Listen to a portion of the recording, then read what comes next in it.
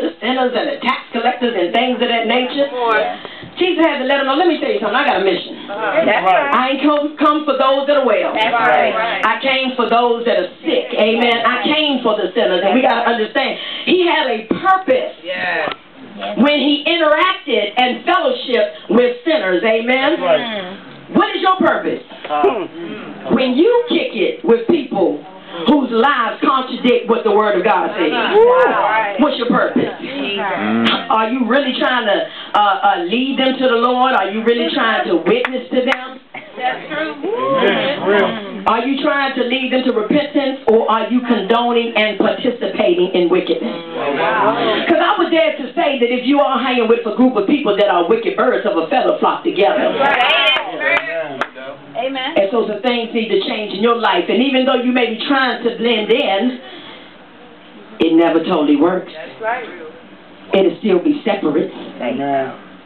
And so when you think about it, you can't really help others if you're not right. Amen. And so some of us really need to get our lives in order before we help somebody else. See, how you going to take that cooler out somebody's eye if you got a bottle of yak in yours? Deal with your own issues. And a lot of us are not spiritually mature, rooted, and grounded for real to help somebody else. Because we don't pick up our Bible except on Sunday. We get it out the trunk or wherever we left it on the floor in the car and take it into church. Somebody say turn to the book of Acts, you can't find it. And we know that ain't a hard book to find. Some people are probably tripping. Habakkuk, what is he talking about? Is that in the Bible? So we need to grow up spiritually, amen, before we can really help somebody else. So when you find yourself hanging around individuals, if you know you ain't right, you are out of position. So I just got a couple of questions for you before I actually sit down. Question, and I want you to be honest. How many of you in this room, by show of hands, believe the Bible to be true, full of knowledge, wisdom, and guidance? Amen. I have another question for you. Honestly.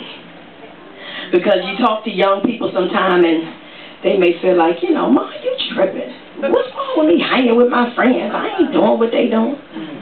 And so how many of you truly believe that you can handle, and I want you to be honest, you can handle being with people who do things that you know aren't right because you've made up in your mind, you're just simply not going to do them. If you believe that, raise your hand. I mean, they may be doing their dirt.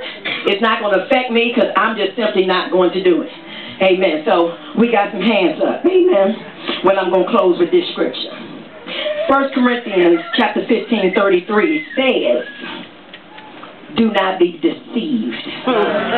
Evil company corrupts good habits. So, who you really going to believe? Yourself or the Word?